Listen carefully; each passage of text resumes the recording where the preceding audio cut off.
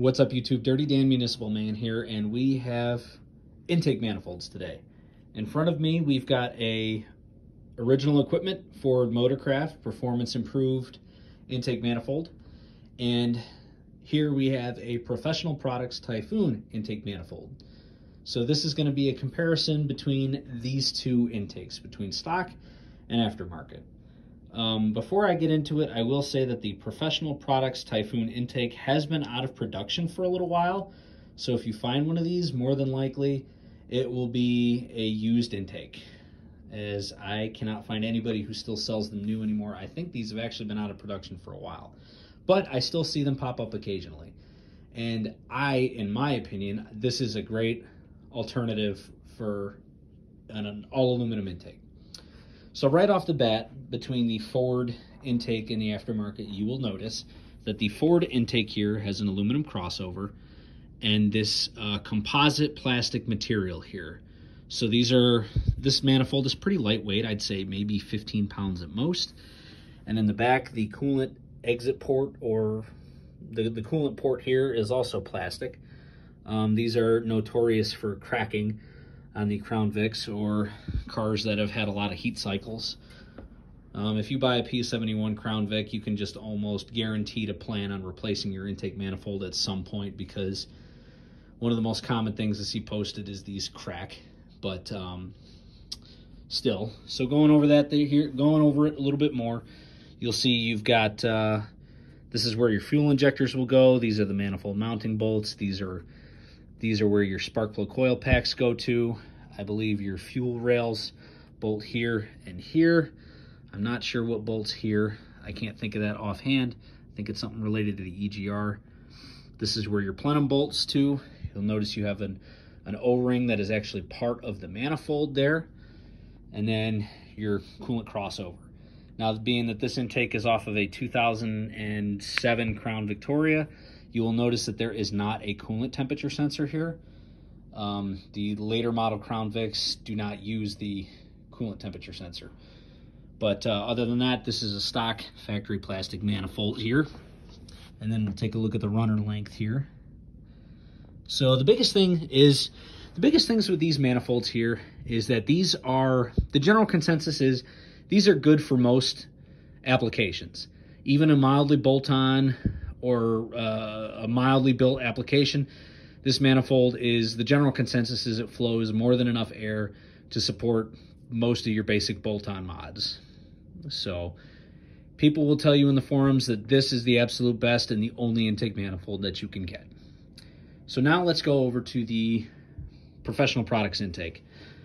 So this intake is obviously all aluminum and is definitely substantially heavier. It is all cast aluminum. It's probably, I would say this has got to be at least 30 pounds.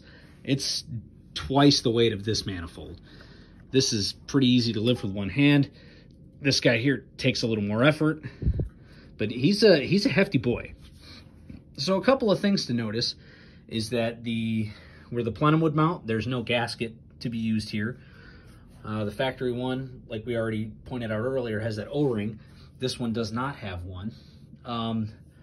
All your fuel injectors are in the exact same location that they would be on the stock intake. You'll notice that all the same bolt holes on the stock intake are also in the exact same spots on this Typhoon intake here. So pretty much the Typhoon intake here is a direct bolt-on. All the hardware and everything will bolt up to the same place. If you have a car that does not have the coolant temperature sensor, you will have to plug this. But I believe this is a 3/8 NPT. I might have screwed that up. I just went to Home Depot, got a plug, wrapped it with Teflon tape, and I think this was like $2. And this should plug up the hole pretty good. But other than that, this is a direct bolt-on. So the biggest difference, aside from weight too, that I've noticed with this is the runners. The runners on the Professional products are noticeably shorter than the factory intake. Let's see if I can get this guy to sit evenly here. I'm trying to do all this one-handed. If you notice, factory intake might set about an inch or two higher.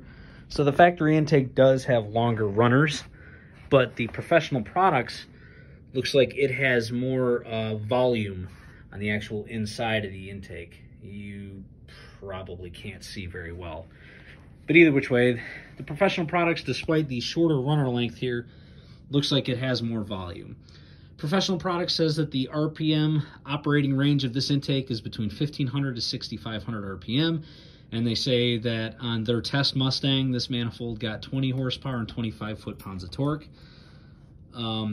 Being that this is going to go on a stock car that's not modified, I highly doubt I will see a difference, but I'd be more than happy to post my results once I get this installed. The biggest benefit about going to this over the plastic intake here is that the coolant port in the back is all aluminum. This intake manifold, in theory, should not crack and leak coolant like this one would. More than likely, the problem that you'll see is the gasket on this intake will probably fail long before this gasket, before this intake itself would. Again, it's all cast aluminum. Another interesting thing to note too is this intake manifold is a 3-piece manifold as well. You'll notice on the bottom there, you've got all this hardware. And I want to say, I think an article that I read about this intake here is that these can all come apart. So if you wanted to take the bottom runners off this intake and port it, it makes easy access for you to do that. In my application, which is a mostly stock vehicle, I have no intentions of porting this. I mean, maybe later on if I ever do a supercharger or something crazy like that, maybe I'll think about it, but either there. So some other technical information about this manifold is, as I mentioned earlier, this is, compared to the stock, this is almost a direct bolt-in, but as I mentioned, this one is out of production, so you are going to have to do some figuring out on what you're going to do, because not all of the stock hardware is going to work. A couple things right off the bat: you're going to need to figure out a gasket for this, but I got you. This is a Fel Pro plenum gasket for a 2000 Crown Vic, and fun fact, oh, would you look at that? Oh, I don't have it sit. It's a perfect fit on this intake. So there you go. Your gasket's figured out. You will have to trim the tabs out of that. So if you get this, you'll have to source a gasket. But again, the gasket from a 2000 plenum gasket from a 2000 Crown Vic will work. Your factory gaskets should work as well. These ones are not Ford. These are Fel Pro. I always, if I can't get factory, Fel Pro is what I run all the time. Another thing you're going to have to figure out too, between this and the original equipment, is look at the flange here. This is where your bolt holes goes. Look at how thick that is. It's not nearly that thick on this one. Chunky, thin.